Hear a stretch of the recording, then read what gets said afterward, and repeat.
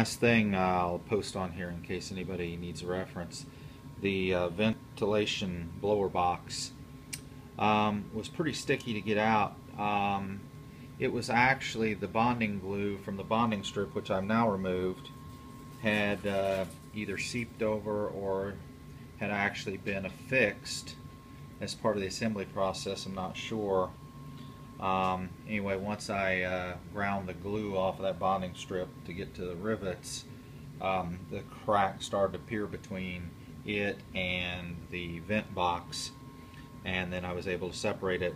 And I had already broken this bond by going up through the vent hole with the screwdriver and putty knife earlier, and then I had broken off this bond, and then I had actually just taken these bonds all loose around the inside of the back deck, just because I wasn't quite sure how it came apart. So anyway, hopefully if anybody has to take one of these apart, now they'll have some insight.